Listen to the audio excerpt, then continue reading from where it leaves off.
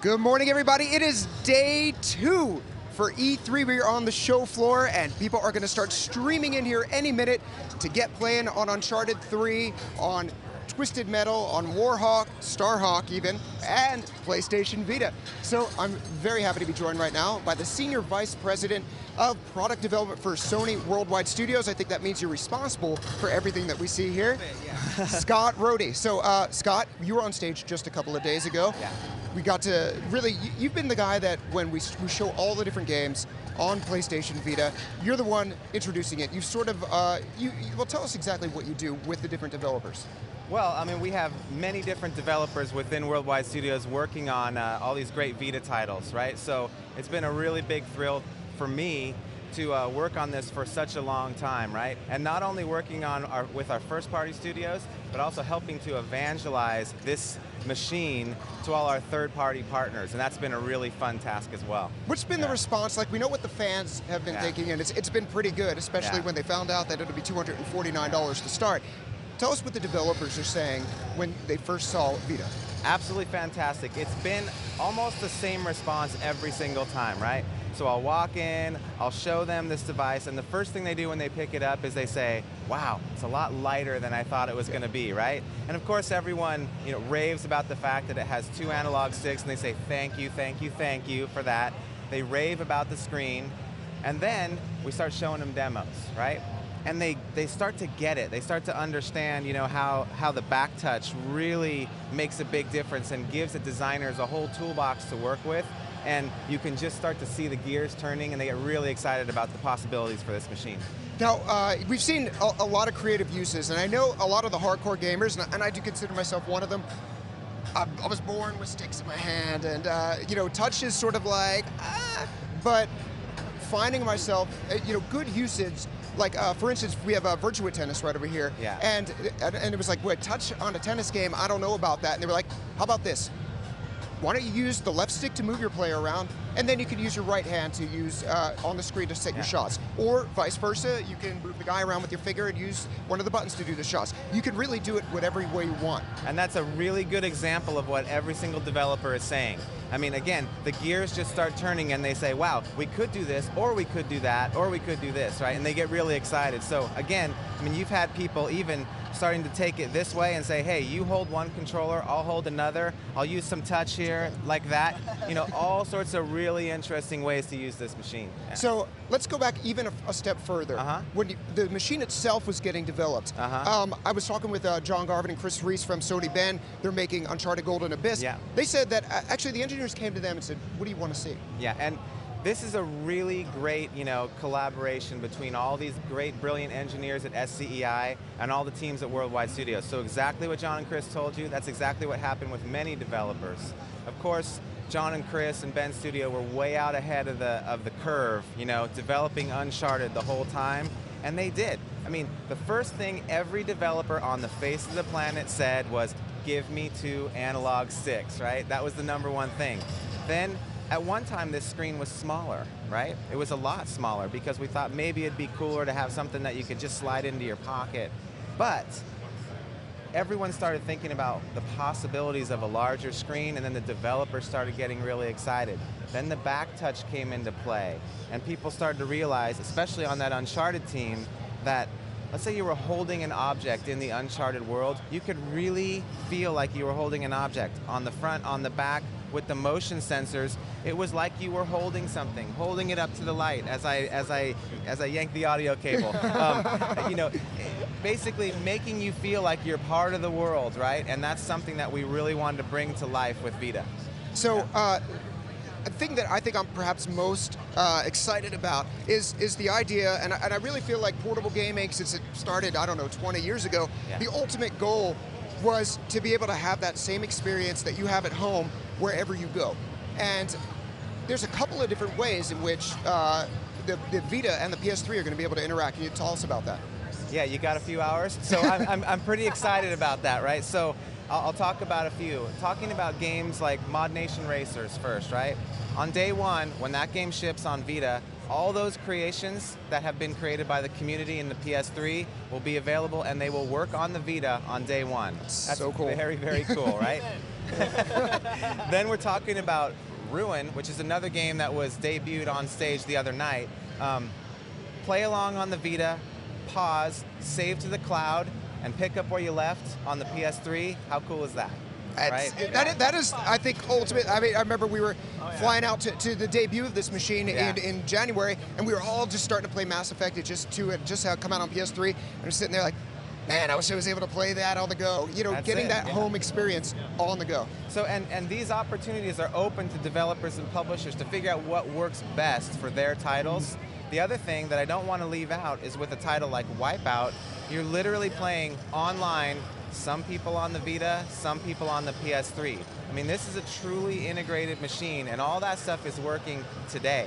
You know, not a promise for later, it's working today. So pretty excited about that. Yeah, it's light, but that doesn't mean vaporware. It's just very, very light. And light, I think, but deep. yeah, and the thing I think is really cool is for games like Wipeout, a lot of people, whether they've already had it or even through the Welcome Back program, are going to have Wipeout HD plus Fury. There's going to be a community there waiting day one when you get your Vita. Yeah. So I'm sorry to butt in. I have to ask. I'm sure everyone wants to know. Talk about the name. Talk about the philosophy. Talk about the journey to getting to Vita. Well, as you know, it's always a very interesting process to name any device or any product, right? So from day one, you know, a lot of people were really into this concept of this machine changing your life and this being part of your life. And of course, Vita, vitality, that's part of your life. That's how they came up with the name. And I think it's cool. It really speaks to what the device is going to provide for everybody. So speaking of life, like right now we're actually seeing some World Cup highlights playing on here. Tell us about this screen, because this screen, it's, we're obviously you're watching through the internet right now, so you can't tell as much, but it is incredibly vivid. It's very Sony. The screen is absolutely ridiculous, right? Again, this is the thing that when I show this to any developer, after they say how light it is, they just freak out about the screen. Seriously, I mean, you're talking the true blacks and the true whites. What I always say to any press who wants to hold this is I dare you to find an angle that isn't crystal clear with this thing. I mean, I think it's absolutely brilliant.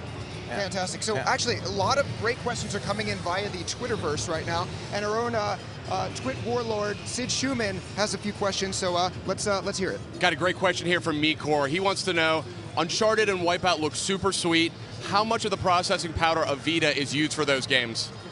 Well, I mean, I think, again, we're still just kind of uncovering how much power this machine has. I'm always going to give you that answer because this thing hasn't even shipped yet. So the guys we were talking about, like the guys in the Bend studio, they have been working directly with the engineers at SCEI to try to pull as much power out of this thing as possible, but they're still uncovering what it can do. So the best answer I can give you is, I don't know. It's still going to grow. That is the best answer. Let's get one more in here. One of the most popular questions I'm getting easily is, can you play PSP games on Vita, and how's that going to work? This is a good answer. Yes. He already knows the answer. Yes, you absolutely can. So through the PSN, right, you can take the games that you've downloaded onto your PSN account and you can play them on the Vita, but it gets better, right? If it's a game that would use 2 analog sticks or should use analog sticks, like Resistance Retribution, also from our friends in Bend Studio, right?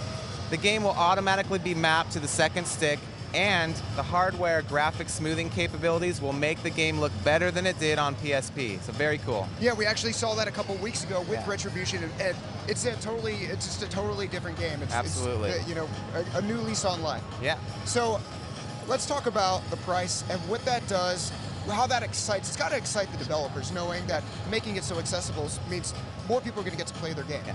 That was a goal from day one. I'm talking 2+ years ago when we started talking about this machine. Everyone said, this thing needs to come out at a price that's affordable to the masses on day one. And that goal was $249, right? And I am so proud and thrilled and you know, extremely proud of those engineers, those brilliant engineers in SCEI who were able to pull that off so Kaz could stand on stage the other night and announce with a giant smile on his face, $249. I mean, that's a really great launch price. I'm really proud of that. Yeah, if there was a Vegas line, I think everyone was coming in over. Absolutely, and you know what? When we first unveiled this thing in Tokyo a few months ago, right? And everyone was saying, $500, $499. I just had the biggest smile on my face. We all sort of did. Yeah, I loved it. Yeah, so yeah. You know, can we get a look at this, Forrest? Do you mind coming in? We haven't been able to get this on camera. It'd be great we could just zoom in and just see how nice. Turn the lines. I know Dale North from Destructoid, one of our good friends. I think just in a sign that the engineers were listening to feedback, the power button's on the top. And that's something that people wanted. That was for you, Dale North. Thumb hit it, on the PSP, it was on the side. Can we show the back, actually? That's my favorite part. Yeah. The PlayStation Gucci. That's funny. So this is one of the cameras here. Yeah. And then another one is on the front. That's right. I mean, it's amazing. I didn't even talk about the cameras here today. I mean, that's just something else, right? So again, part of that toolbox that designers can get excited about. I think what the guys on the Uncharted team are doing, they're experimenting with holding it up to the light and seeing how that, you can see things shining through a piece of ancient papyrus, right? And you can see, what that looks like and how you can reveal something secret by holding it up to the light. Very cool different things. Also, AR usage with games like Reality Fighters and things like that. Very cool with the cameras. I think you hardcore gamers out there, you have the sticks, you have the things that you've been asking for, but I honestly believe, having played with this, you're gonna like a lot of the touch stuff more than you expect right now. I remember there was one point, I think it was using some sort of, you were making an imprint of something in Golden Abyss, and it was like playing a scratch-off lotto. And there's a reason you play that, because it's fun just to do that, and having that in the game, and not having to pay $2 each was nice. Yeah. I mean, there's a lot of things a lot of ways you can go with all those different interfaces, and that's exactly what you were pointing out. Absolutely. So I guess just single thing. Oh, go ahead. I was going to say, I was going to wrap it up, but you've got one more. Go for it. Single thing you're most excited about right now with Vita. We're here. I was just going to ask that. There's so many things. So, honestly, I am really excited about this back touch, right? And you know why? It's because we've used it a little bit in some of these games, and you're just starting to see developers get creative with it. Maybe using, each different side as like a giant shoulder button, or to use things to simulate, PlayStation Move-like movements with swipes and things like that. It's amazing how intuitive it is to do things on the back touch, and it doesn't it doesn't get in the way of the screen view at all. And there's a lot you can do with that. It's very exciting and very innovative. Scott Rohde, the thing I like about this company is that senior vice president level, in charge of games, you're one of us. You are very clearly one of us. And having someone like that, not a suit, but making decisions like this is really cool. And you and Shu is a hell of a gamer as well, Shuhei Yoshida, and that means a heck of a lot. And I think it shows in the product and in the innovation of our studios, of Worldwide Studios. That's a great compliment. I appreciate that. Thank you. Thank you.